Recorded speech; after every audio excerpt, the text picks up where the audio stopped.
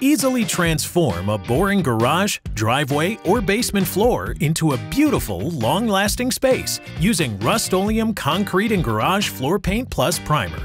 This video shows you how to tackle a garage floor project from start to finish. Before you begin, there are a few things you'll want to check on your floor. First, you'll want to see if it was previously sealed. To check, splash water on the concrete. If the water beads, your floor has a sealer. Typically, with a previously coated or sealed surface, you need to grind or sand the old coating off completely. However, Rust-Oleum offers an easy solution with our Recoat Primer, which allows you to prime right over the previously sealed surface. The second thing is to check for moisture issues with your concrete.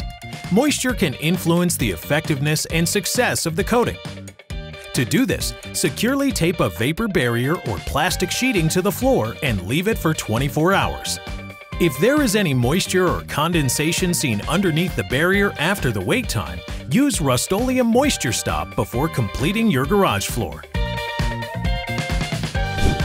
The last thing to check before you begin your project is the weather forecast. Temperatures should be between 50 to 90 degrees and humidity below 85% for proper application. If rain is expected within 48 hours of applying your coating, you should wait until the forecast is clear. Once you're ready to start, move everything out of the garage. The project takes a few days to complete, so be sure you store everything away safely. Now, you're ready to prep your space. Start by sweeping away any dust or debris. Next, using protective eyewear and gloves, spot treat any stubborn, heavy stains with Rust-Oleum Cleaner and Degreaser in full strength. Then, pour Rust-Oleum Cleaner and Degreaser into a bucket and add 1 gallon of water to dilute it. Working in 10-foot by 10-foot sections, pour the Cleaner and Degreaser solution directly onto the floor. Then, use a scrub brush and some elbow grease to work it into the surface.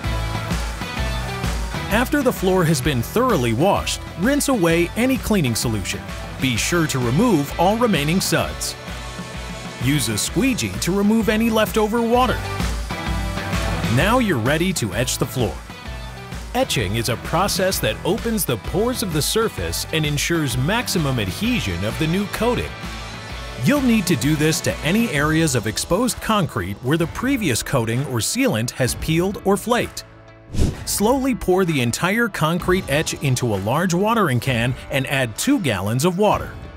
Sprinkle the solution and scrub with a hard bristled brush.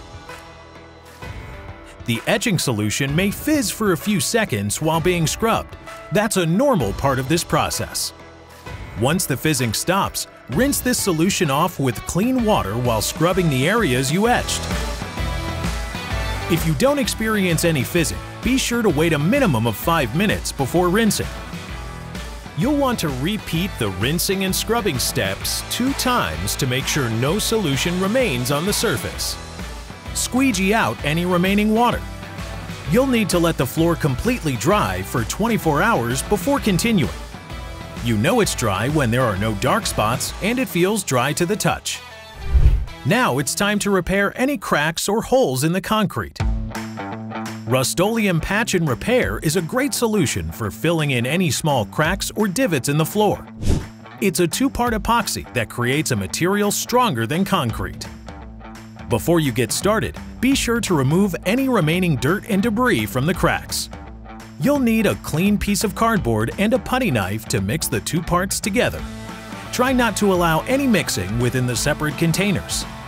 Mix the epoxy according to the directions on the package.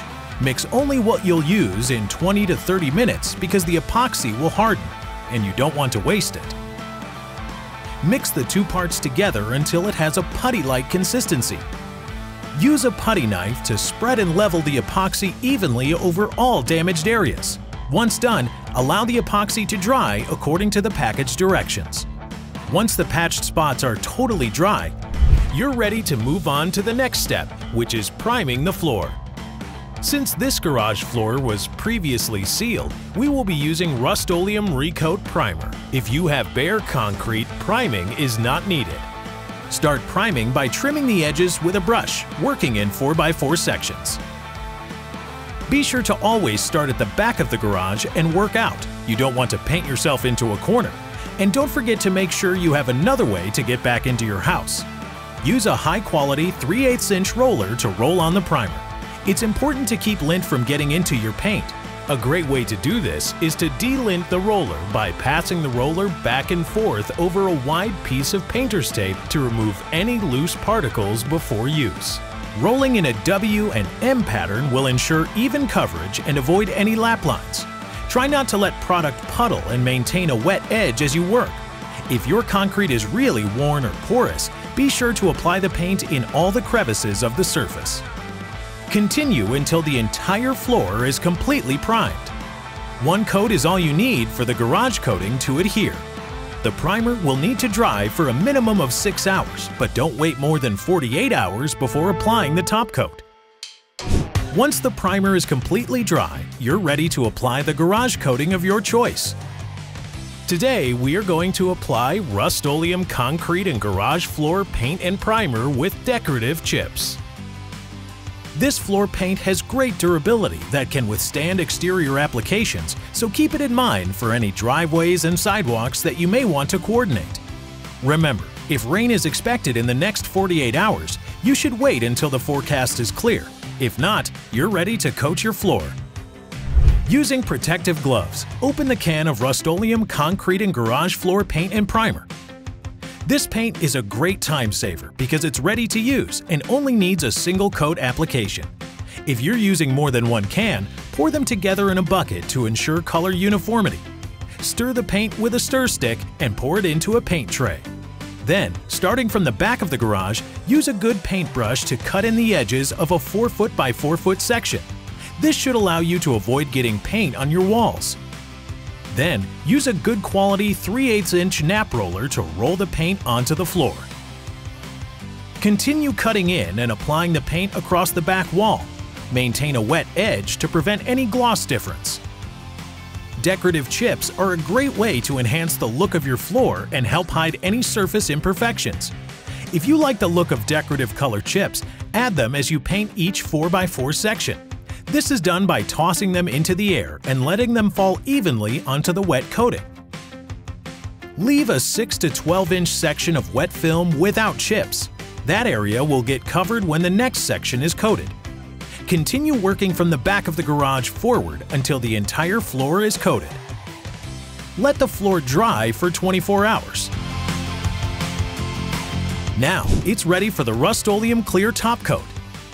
We recommend using an optional concrete and garage top coat as it will extend the life of your coating by providing enhanced protection. The top coat is available in a variety of finishes. If you're not applying a top coat, allow the floor to dry for 5 days. To start, open the can of clear top coat and mix with a stir stick. Then pour in the optional anti-skid additive and thoroughly mix using a stir stick. The anti-skid additive creates a barefoot-friendly anti-slip finish to the floor.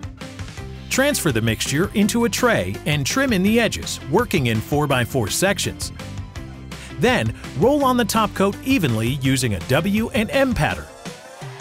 Be sure to maintain a wet edge as you move from one section to the next to prevent any gloss differences. Continue this process, working from the back of the garage forward. Once finished, the floor will be ready for light foot traffic in just 12 hours, heavier foot traffic in 24 hours, and for vehicle traffic in 5 days.